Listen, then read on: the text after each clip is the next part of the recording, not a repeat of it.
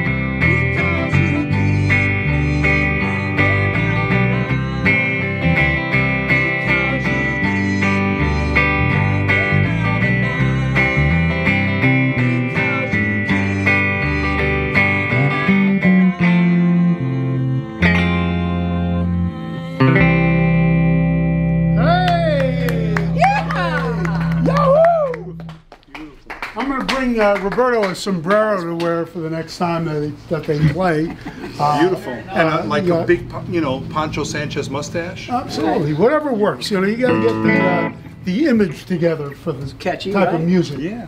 Beautiful, man. Judd Abrams over here, singer-songwriter, my good buddy and a complete nut. But I love the guy. Takes one to know one, Norman. Thank you so much. That was great. All right, thank you.